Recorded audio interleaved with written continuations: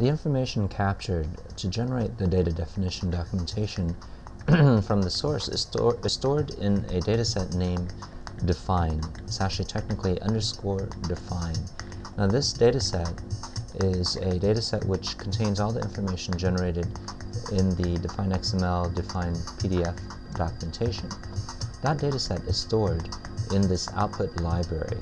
So depending on your specific study that you selected, you should specify a unique output library so that each study has its own set of documentation dataset that keeps track of all of your input datasets. Now to select the output library, you would either select an existing library or click on this ... button. This allows you to then create a new library. A library is like a SAS live name, which is a designated name with a specified path. Now, in this case, this path will then contain the information capturing all the metadata of the input dataset to generate the output dataset.